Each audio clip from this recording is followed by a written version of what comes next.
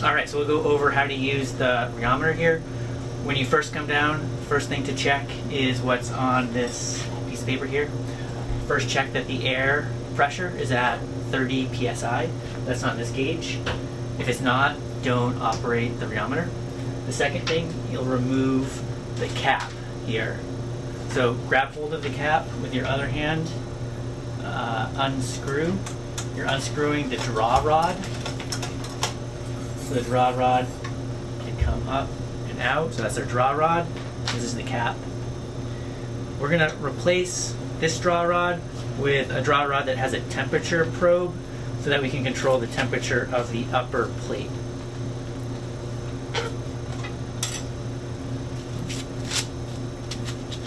So this is our longer draw rod, which has just temperature sensor at the end. So that goes here.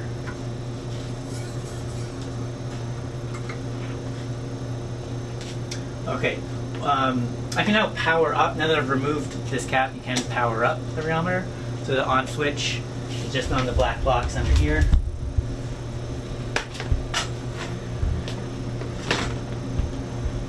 Alright, the next thing I'll want to do is attach the upper heated plate system. Right? So the upper heated plate is behind the monitor on this kind of like cup holder that's attached to the frame. So this is going to control the temperature of the upper geometry. It has some coolant lines. And for this I'll need the ball driver here. It's the longer one that is in that little section. So there's 3 screws. When you're screwing this on to the top part, you have to be careful that you don't over tighten or screw in the screws at an angle. Otherwise it's very easy to strip the threads. Alright, so let's bring this up, align it with the 3 holes. You'll have to kind of rotate it. It'll kind of feel like it's in there. Hold it up with one hand. You have to kind of hold it pretty firmly and screw this in. And if it doesn't feel like it's going in very easily, don't force it. Just try rotating it around a little bit. Maybe go for a different screw. There we go.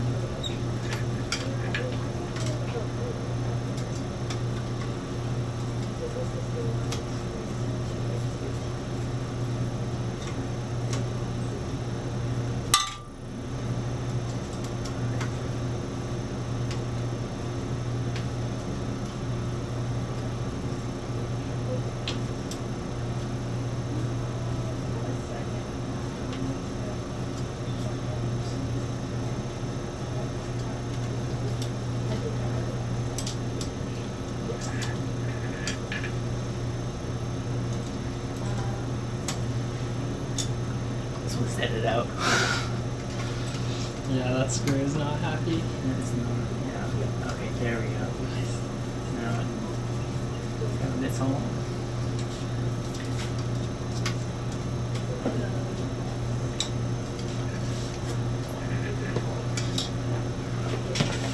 Alright, once we have the upper heated plate system, we can put on our geometry.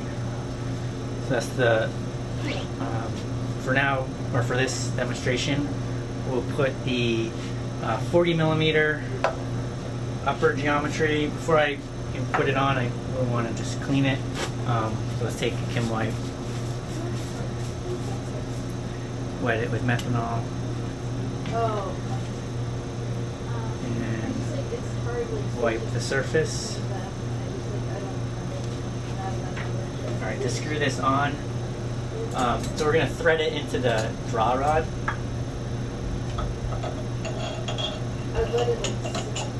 So you'll push it up as far as it'll go, and then hold this tight, or hold that steady and still, and just screw the top draw rod.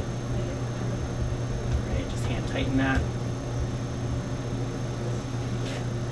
You can test, you should be able to spin it, and it should spin without much friction. There's air bearings here that should be working. You can also test or just look at it and notice if there's any wobble. So if it's not screwed on right, or if it's screwed on at an angle or in some way crooked, you'll notice it by just giving it a spin and looking at that. Alright, so now we'll put on the base for the microscopy attachment. So this piece gets unscrewed, you just put it on the side. And we'll put on our microscope base. So when you're holding this, just make sure to hold it from the kind of metallic base. There's 3 screws here, which attach.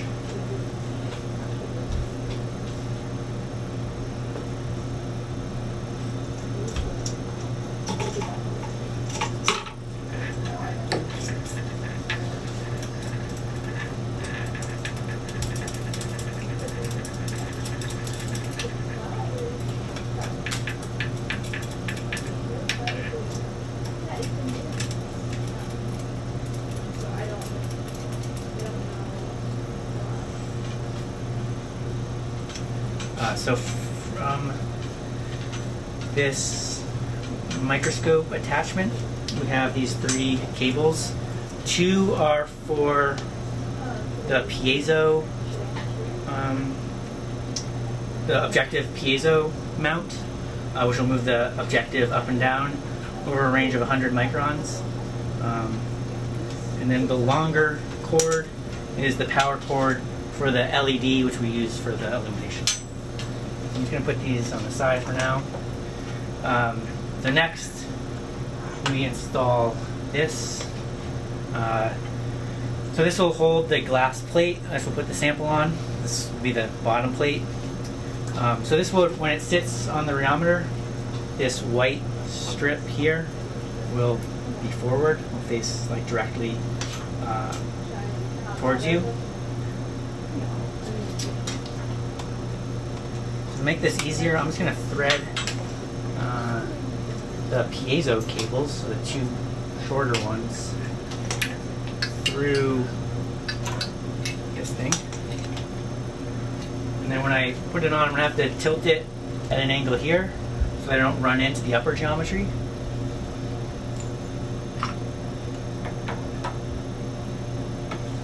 So I've got it through. I'm going to rotate it so the white strip is forward. I have to hit this button, which demagnetizes the bottom of the base.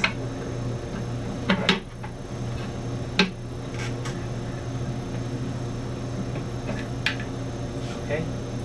And now that demagnetization lasts only about 10 seconds. And then once it's magnetized again, it'll lock this in place as long as it's firmly seated in that bottom part.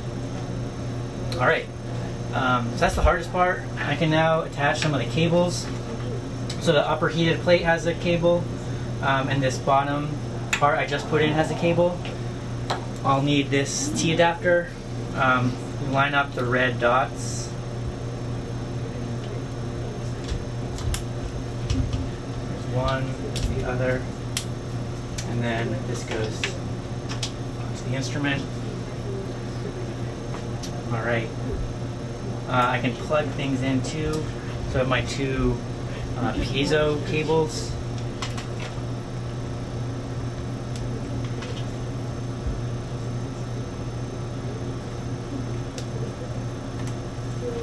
And I have the LED power cable.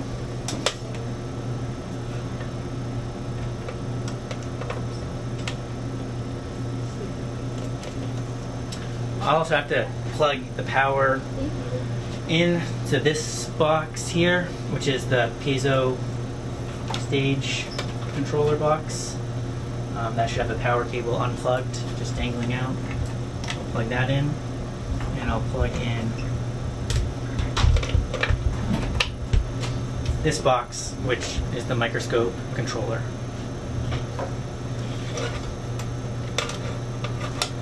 So in the microscope controller, we can control the light intensity the piezo, so it'll move from 0 to 100 microns, and the counter rotation ratio, which when you start up should be at 10%, and you can change that.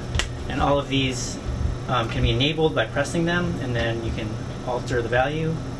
You can press it again so that when you rotate it, it doesn't make any change. All right, now we can put on the glass slide. So we'll need two things here. If we're using the thicker glass plate, which is the glass plate that's 1 millimeter thick about, we'll just need that one plate. And this thing, which will clamp that plate to our base here, and that has an O-ring, which should be in that groove, and if sometimes it falls out, and you can just make sure to grab that. Before putting on the glass plate, we should clean it, again with a Kim wipe and methanol.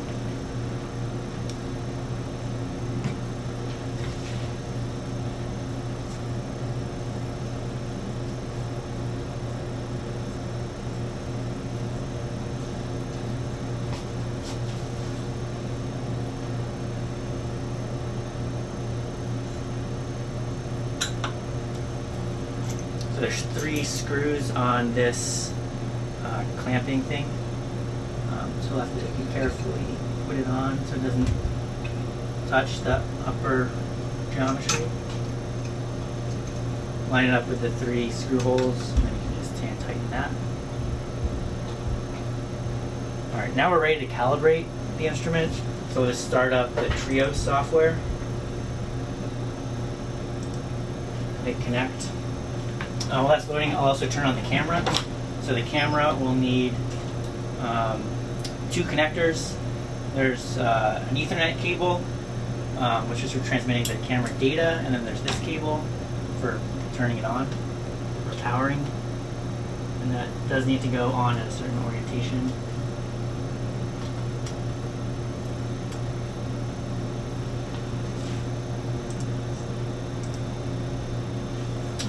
Since we have the upper heated plate, I need to turn on the coolant system here, which will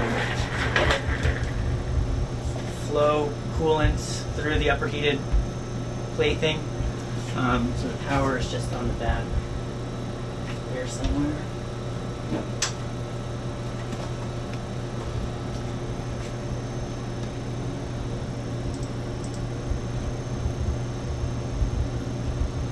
Alright, so I'll open up this. One thing I need to make sure is that the Rheos software is recognizing the correct upper geometry, which it's not.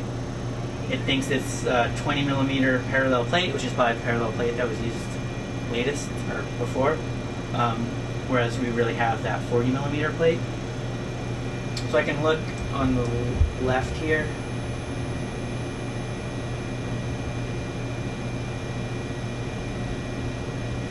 And look, there's several 40 millimeter parallel plates, but I'll match up the one that has the right serial number. So, let's see. It's this one.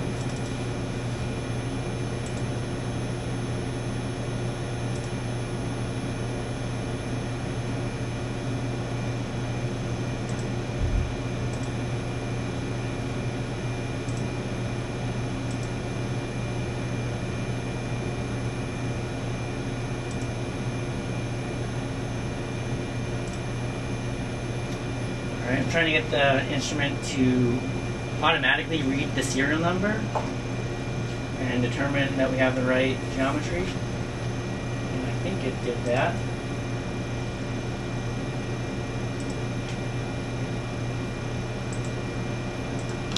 So now when I go up to calibrate, I have the right geometry here, the 40 millimeter parallel plate. There's 2 important calibrations to do: inertia and friction. So I'm going to run those. It'll take 30 seconds each.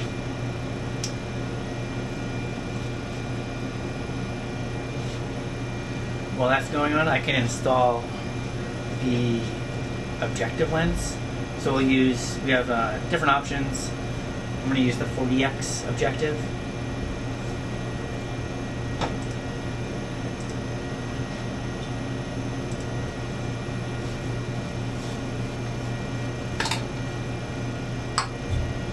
Notice that with the 40X as well as the 20X, they have a correction collar that you can change, and that should match the thickness of the glass that you're imaging across. So we're imaging across this 1 millimeter thick glass plate, so I should set that to 1 millimeter. I'm going to make sure it's set correctly after I screw it on. Alright, so those calibrations are done.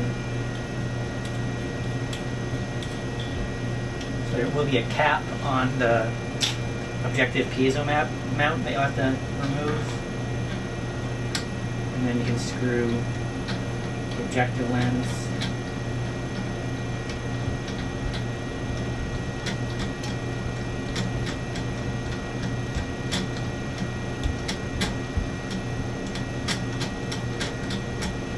Now I'll do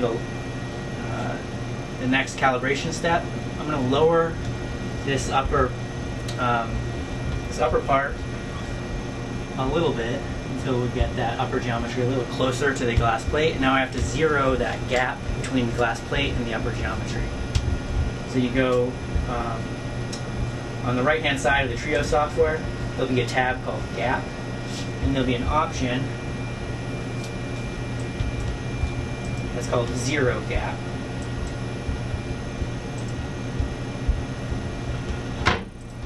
Click that. It'll now slowly lower the upper geometry until it makes contact with that glass plate, and it'll call that zero gap, and then it'll raise the geometry back up to a height where I can load the sample in. Alright, so we'll load a sample now. I'm going to put 210 microliters of the sample on.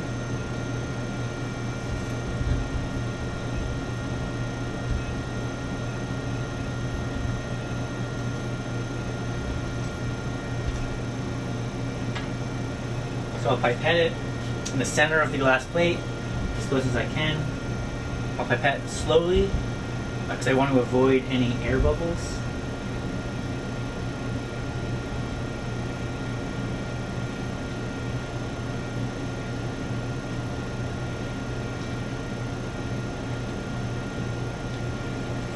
Again, I do have an air bubble that formed. I'm just going to take the corner of a Kim wipe and get it into a point. Pop that air bubble. Maybe pop this other one as well. Okay. Then I'm just going to lower this, and I can either specify with the software the gap that I want.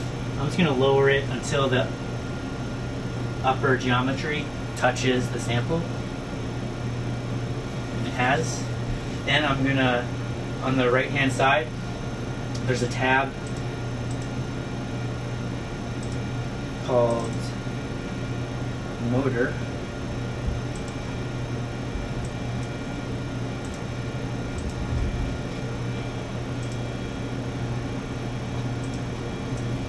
Yeah, it's called Motor, and I can set the velocity, and I will set it to 0.2 radians per second. Now the upper geometry is rotating at 0.2 radians per second. I'm going to have it rotate, and it helps center the sample in the gap, and then slowly just touch the down button until the sample completely fills the gap. So I need the sample to reach the corner or the edges of our 40 millimeter plate upper geometry.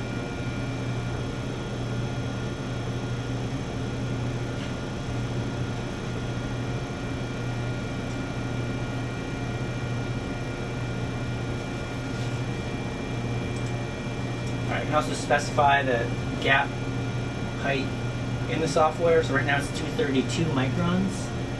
I still need to go some distance before I completely fill that gap.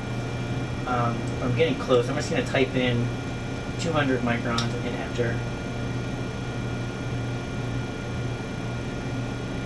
And it'll bring down that upper geometry. It'll bring it down pretty slowly, which you want, again, to avoid air bubbles.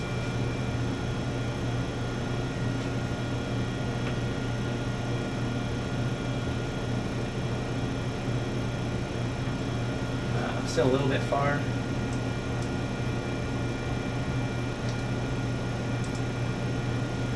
And while I just lowered it again to 170 microns, while that's going, I'm just going to get the camera started. To work with this Manta camera, you open Vimba Viewer, software control for the camera, and you just enable, there should be a checkbox for this Manta G033B camera. You just check it, and then you can close that whole software, both of those two windows.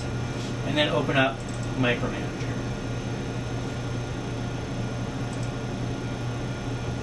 There's an option if you go under Devices, Device Property Browser.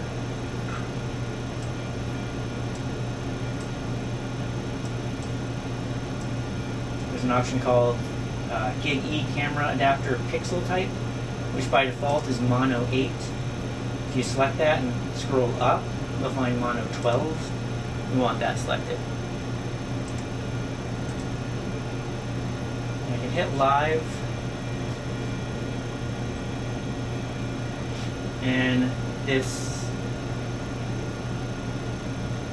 translation stage here I can use to position the objective. So I'm rotating this clockwise to bring the sample into focus. As I bring it into focus, I might need to turn down the intensity.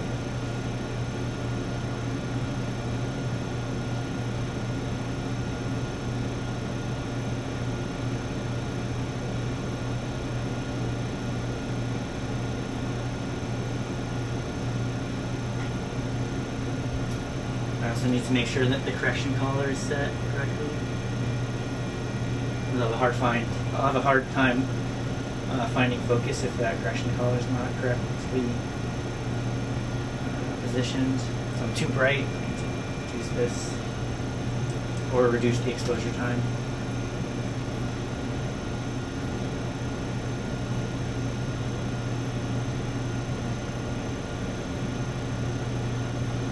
Alright, my sample in focus.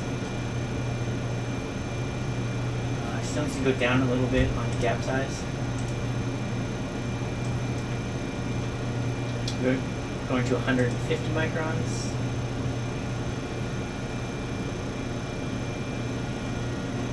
And once I do have a good gap size that fills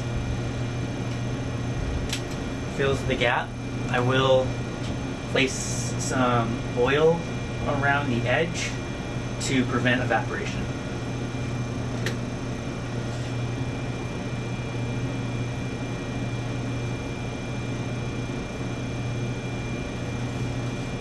Might need to turn on a flashlight.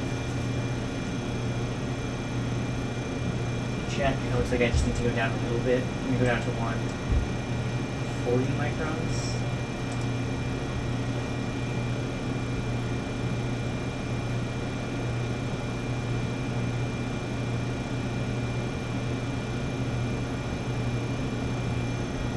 And I think that looks good.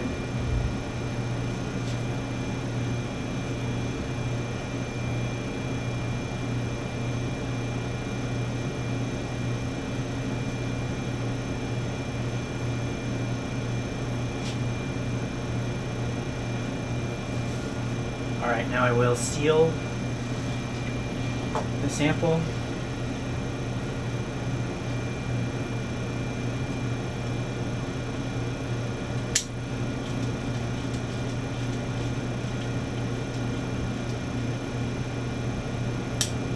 Alright, I'll take out about 80 microliters. I probably won't need even that much.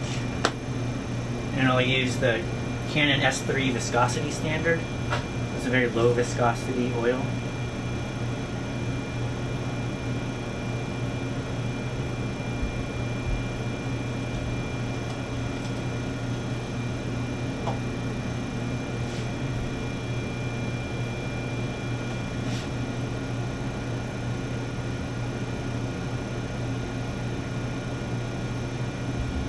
And as the upper geometry is rotating, because we still set it, it's still rotating at the 0.2 radians per second that we set it to. I'm just going to pipette the oil around the edge.